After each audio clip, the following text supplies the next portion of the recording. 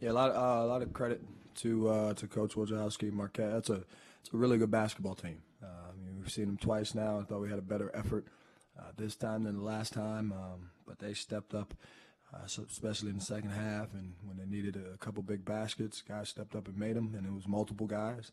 It wasn't just Marcus Howard. And, they got some stops when they needed to get some stops. So that was a little bit was on us as coaches to free some guys up better. And I thought their big guys, John and Morrow, really affected the game on both ends of the court. And so, we, like I said, our effort, energy was better. It was where we needed to be. Probably missed some looks that we can make. We just got to get back to the practice court, back to the film room, and continue to work to get better. Coach, you guys scored the first 7 points after halftime, and then Marquette kind of turned the tide a little bit. Why do you think they were able to do that? Well, they're good. They're at home, and they're pretty good when they play here.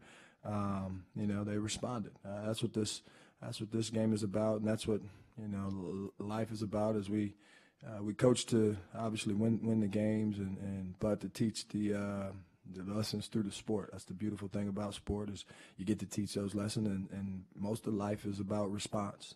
When you get down, you got to respond and get up. When you're doing well, it doesn't mean it's going to go well tomorrow. You got to respond and get it right again tomorrow, whether that's as a husband, as a father, right now as a basketball player. So give them credit for responding in that moment.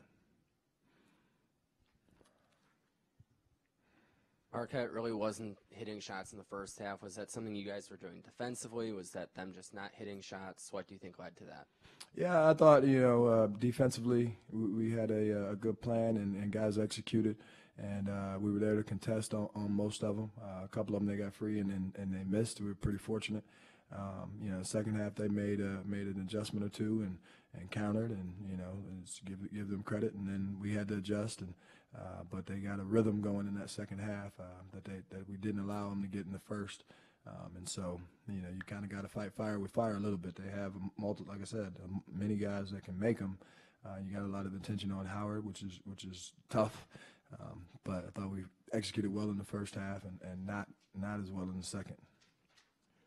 LaVall, like with a lot of, I guess, spurts that Butler has given up this year, it seemed like it was more a consequence of offense bogging down than porous defense. Was that due to the Bulldogs, or did Marquette change after that early flurry you had, or what do you see? I think they affected us. Like I said, their big guys did a good job of corralling, better job in the second half of corralling. And affecting the rim. A couple big blocks or challenges where we had opportunities right at the rim and missed it. Then we had some good looks, to be honest with you, David, where we'll take those every day of the week with the guys that were shooting them. They were open, and they didn't fall, and that happens too. That's when you got to lock down on the other end of the court and be able to hunker down and get some stops.